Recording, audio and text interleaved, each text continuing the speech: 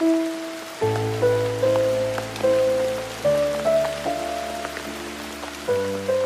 am Maria Garcia de Fleury.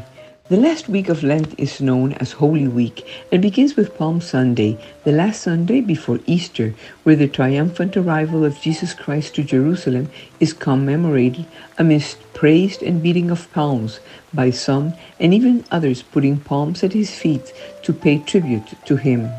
Palm Sunday was the first day of Holy Week prior to the Jewish holiday of Passover.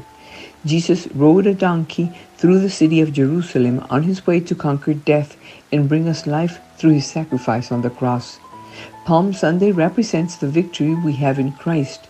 A palm branch is a symbol of triumph, a banner of peace, and a physical representation of surrender to King Jesus as Lord.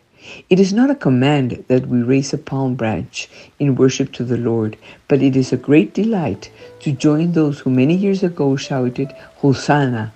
There is power in knowing that the same Jesus they celebrated in the streets is the same Jesus we celebrate today.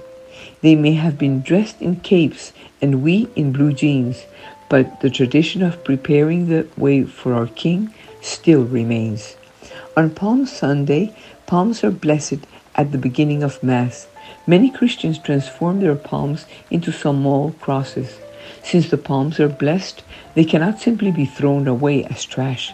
In fact, sometimes churches collect palms and incinerate them.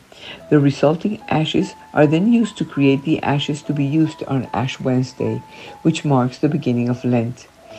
If returning the palms to the church is not feasible, they can be buried.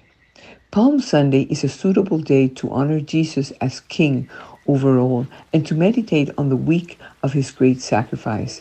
We couldn't have the empty tomb if we didn't have the cross, and we couldn't have the cross if Jesus didn't willingly go to in obedience to the Father. Palm Sunday, in essence, is Jesus' act of obedience of going to the place where he would be our slain lamb to defeat sin and grant us his victory and peace. Jesus went with honors on his way to die. When the people shouted, Hosanna, Hosanna, they were hailing Christ as King. Hosanna actually means save now. And although in their minds they expected Christ, another king, an earthly king, God had a different way in mind to bring true salvation to all who trust him.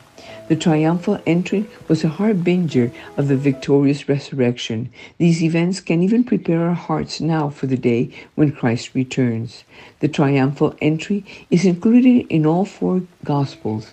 In chapter 12, in John says, Then they took palm branches and went out to meet him, crying, Hosanna, blessed is he who comes in the name of the Lord, the King of Israel.